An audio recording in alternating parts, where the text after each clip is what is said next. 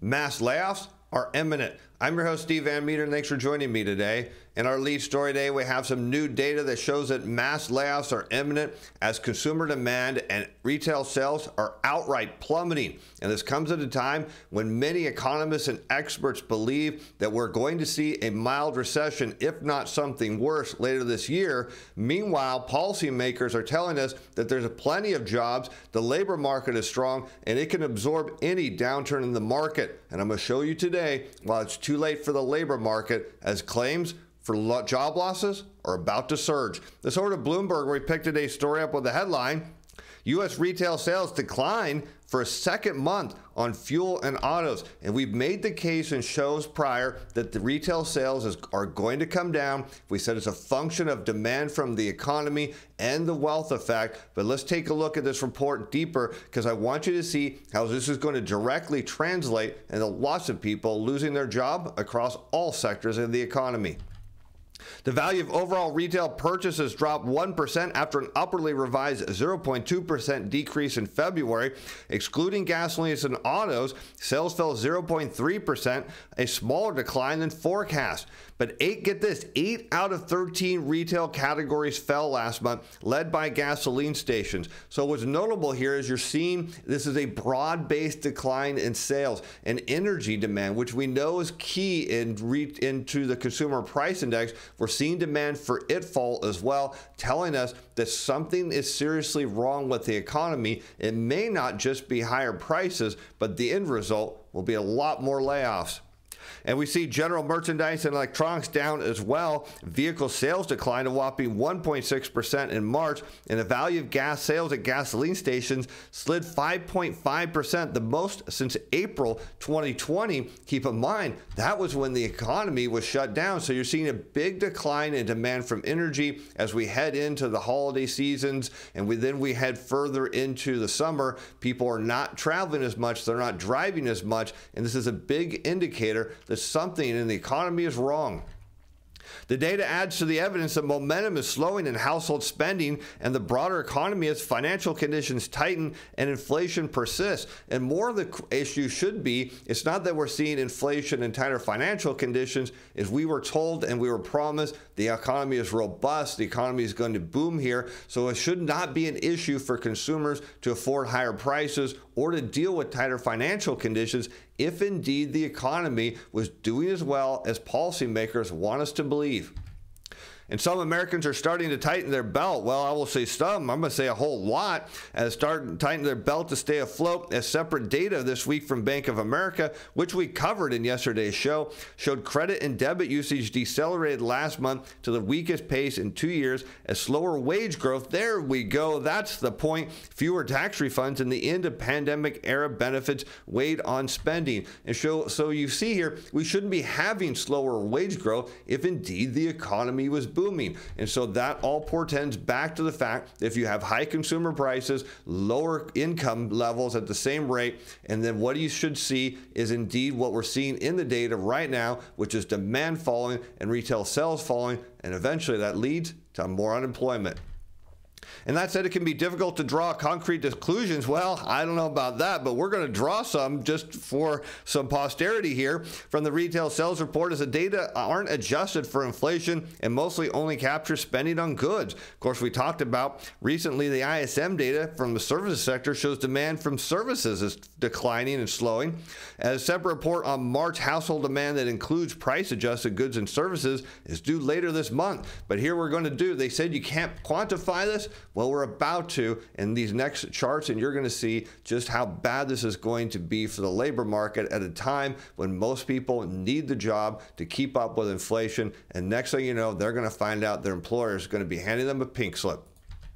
Let's start out with retail sales being a function not only just of demand, but the wealth effect. Here we see the Wilshire 5000 in red against advanced retail sales. That's shown on a year-over-year rate of change. And what do we know? Actually, they're both shown on a year-over-year rate of change. And you can see the decline in the stock market broadly leads a slowdown in retail sales. We can see here during the great global financial crisis, if we see the stock market turn negative, and that indeed led to a decline in contraction in spending. And now we see see a contraction in the market on a year-over-year rate of change, and with no surprise, retail sales have followed that down.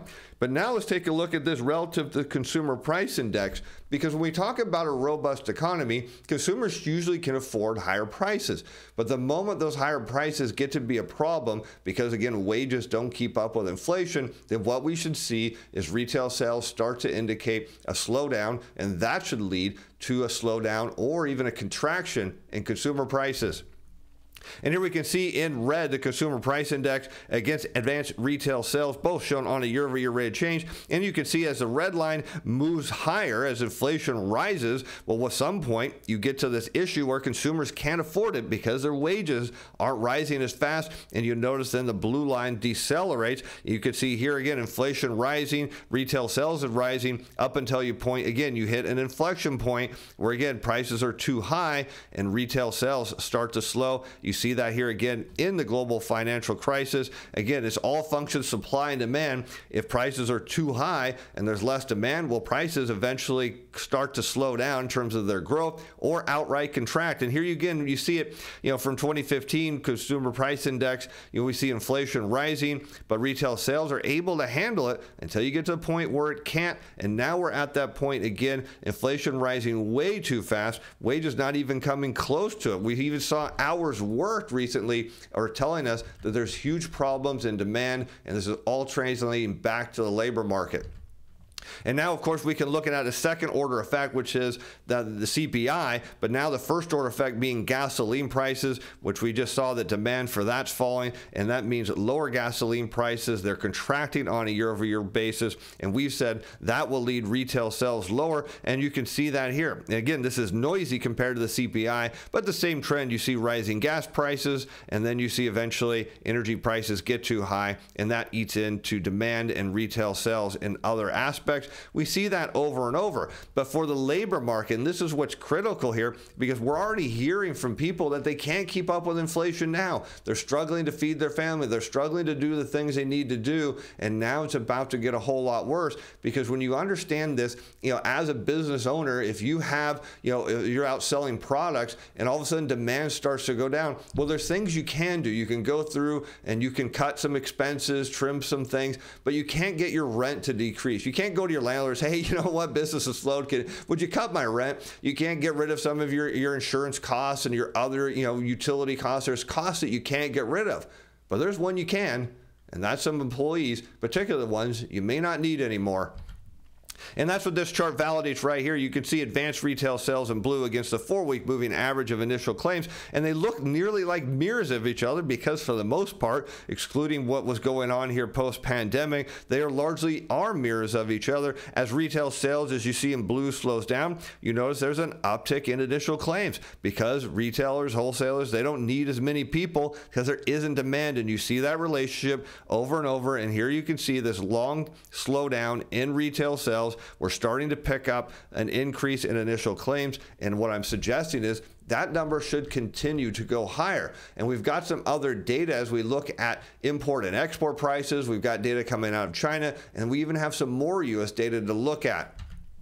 And here we can see the export price index out of the U.S. down 0.3%, and imports coming into the U.S. down minus 0.6%. So we're seeing deflation here as a sign of demand. Remember, we talked about in the show the other day, think of the CPI as a supply and demand. If you're seeing slowing consumer prices, in this case, you're seeing negative import prices, that's telling you demand is down. And sure enough, what do we note? Advanced retail sales against the import price index. And of course, great relationship here as retail sales start to slow down. And as you see in the red line, what happens? It's not unusual you get a peak in import prices and then they come crashing down. You see that happen every time, and now they're falling because there is a lack of demand here. And of course, this also comes back to the consumer price index, where we can see import prices. Remember, the CPI is really a function of two major things: gasoline prices or energy prices and import prices, particularly coming out of China. But if we just look at import prices into the world's largest consuming nation, what we should see is if you see those two components, gasoline and import prices contracting on a year-over-year basis. That means headline CPI is coming down in a big way. And sure enough, what do we see? Import prices generally, not always, but generally lead a decline in the consumer price index. You'll notice here in the great financial crisis, that was because energy collapsed here. But broadly speaking, we tend to see, of course, as we see now, goods inflation heading lower, causing major problems. And then coming out of China this week, these are data from China. Now, we don't care about China's CPI, although it is notable that it went negative month over month. But the producer prices, those feed back into U.S. consumer prices. Now they're negative, minus 2.5% year over year. And here you can see this chart of the producer price index total for China, of the People's Republic of, in blue against the U.S. Consumer Price Index in red. And sure enough, what do you see? Generally speaking, the blue line leads the red line. And here we can see producer prices out of China in contraction, heading lower, suggesting to us that U.S. CPI is coming down and is all a demand function, because here we can see out of the rest of the data today, U.S. factory production declines, get this, on weaker equipment demand. And of course, now we're going to start to see a lot of these headlines, weaker demand, weaker demand, weaker demand, because the consumer, as we've talked about, their wages are not keeping up with inflation. It has to backfeed into the broad economy in one way or the other. And the easiest way to see it is through demand. And here we have manufacturing output fell by 0.5% in March, a drop driven by a pullback in durable goods. We'll look at that here in a moment. Its factory output is now down 1.1% from a year ago, and the outlook for manufacturing is cloudy. At least the ISM saying it's even maybe getting a little more cloudy than that, as higher borrowing costs put risk upending capital spending plans and thwarting consumer spending on big ticket items. How about it's not higher interest rates? How about the real issue is wages aren't keeping up with inflation? But what do you think? Is it a wage issue? Is it an interest rate issue? Is it both? I'll let you weigh in the comments. Let's continue on. As the Fed's report showed, capacity utilization, a great proxy for inflation, decreased to 78.1%, showing less demand in factory. But get this, utility output jumped 8.4%, a return to a more seasonal weather boosted demand for heating, which is what was driving some of these manufacturing and industrial production numbers up. And here we can just take a quick look at the producer price index, something we didn't talk about this week, but we want to note that producer prices in the U.S. are coming down, and it's largely a function of West Texas Intermediate crude oil prices, which lead producer prices here in the U.S.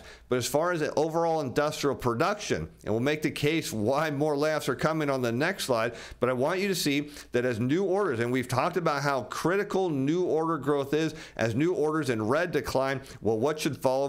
Decline in manufacturing production. We continue to see a decline in new orders. We noted that the ISM mentioned there's a further decline in new orders. We're seeing it in the Fed regional surveys. It's all there. And how does that, again, translate to the unemployment claims? Well, we already saw the initial data of retail sales, but now let's look at it from a manufacturing perspective.